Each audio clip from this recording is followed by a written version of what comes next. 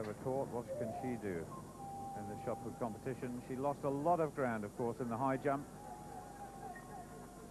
There you see what she's done so far, 13 meters 36, a little down on her personal best.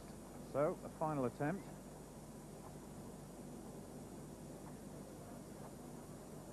A little hesitant at the start there. She could actually get a little lower, and that's just going to be over 12 meters. I don't think there'll be any improvement there for Clova.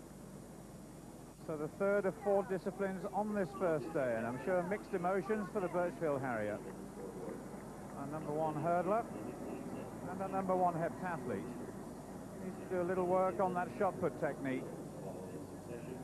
Well, late 12 meters perhaps, but that first round putt that she had, 13.36, that will remain her best, I'm sure.